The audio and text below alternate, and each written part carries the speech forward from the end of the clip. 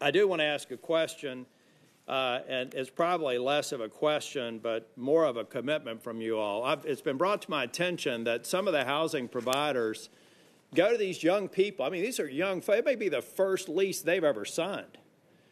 And they go to these big organizations. Some of the ones are smaller, and these big organizations waive a non-disclosure agreement in front of them and say, if you sign this non-disclosure agreement, there may be actually some sort of a bonus or a payment that you will be entitled to if you don't bring up what may be inadequate housing. That's at least how I read it. I don't know if y'all are aware of this, but here's what I'd like to find out if we can do immediately.